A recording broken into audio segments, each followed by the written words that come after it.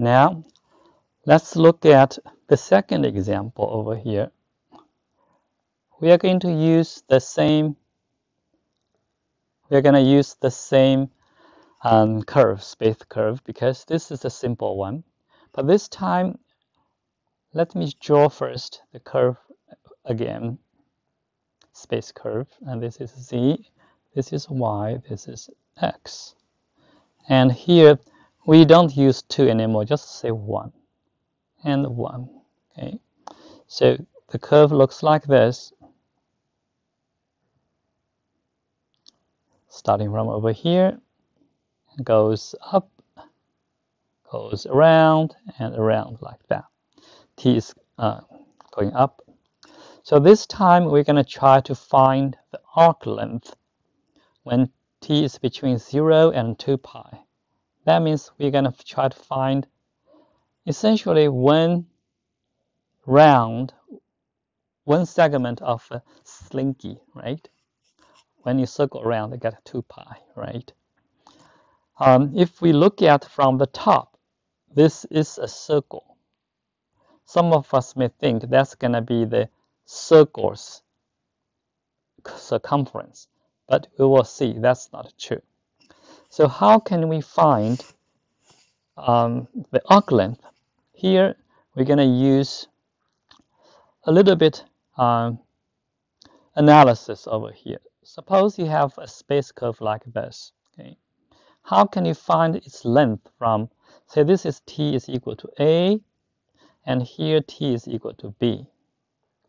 Okay, and remember, we are going to use velocity as our guide. And this is the trajectory of the object, and we're going to look at the velocity.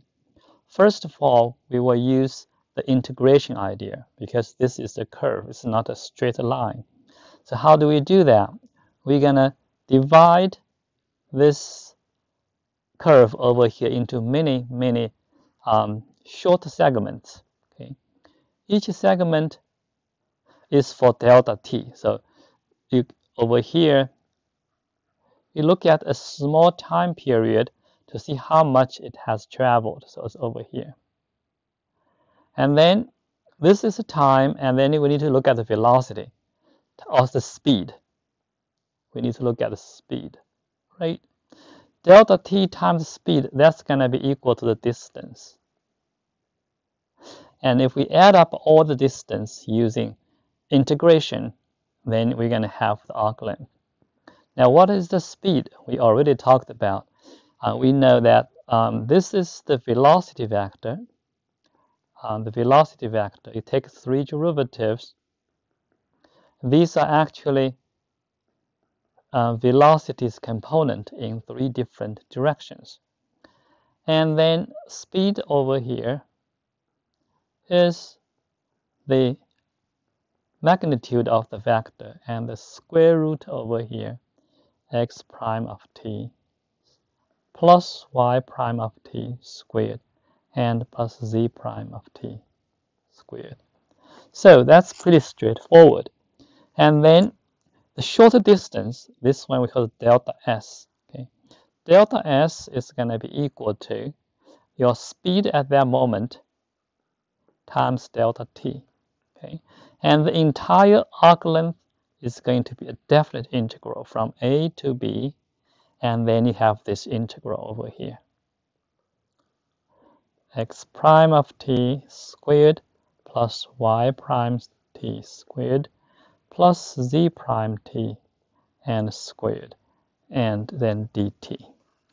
So this is so-called the arc length formula between a and b. Okay.